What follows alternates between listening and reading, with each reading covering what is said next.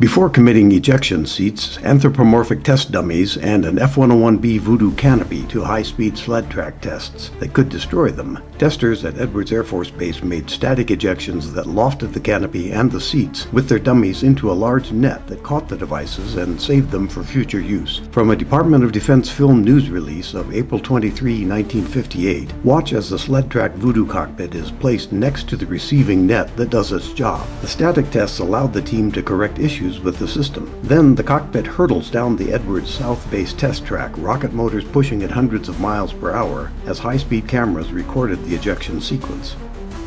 I'm Fred Johnson for the Airailimages channel. Thanks for watching, and thanks especially for subscribing to Airailimages.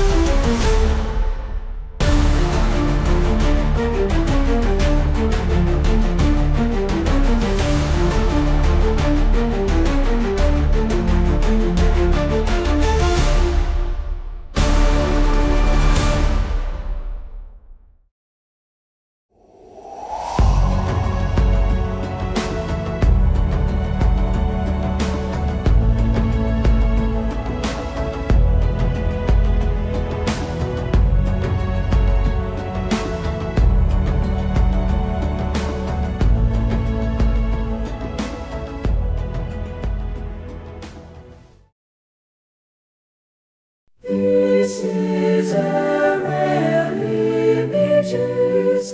Hit the button and subscribe.